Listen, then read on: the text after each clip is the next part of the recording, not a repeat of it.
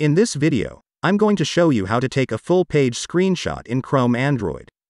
Before we proceed, make sure you subscribe to this channel and press the bell icon to get daily tech videos.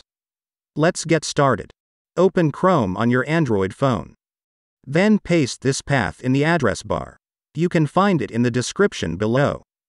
Now search screenshot. There you will find Chrome Share Long Screenshot. Enable the feature from there. Then relaunch Google Chrome. Open a website. Tap on the three dots, and then on Share button. There you will find the long screenshot option. Capture your desired length of page in the screenshot. Then tap on the next button. And share or save the screenshot. There you have it. Taking a full-page screenshot in Chrome Android is that easy. If you like this video, give it a thumbs up and remember to subscribe. I love free software TV for more videos like this.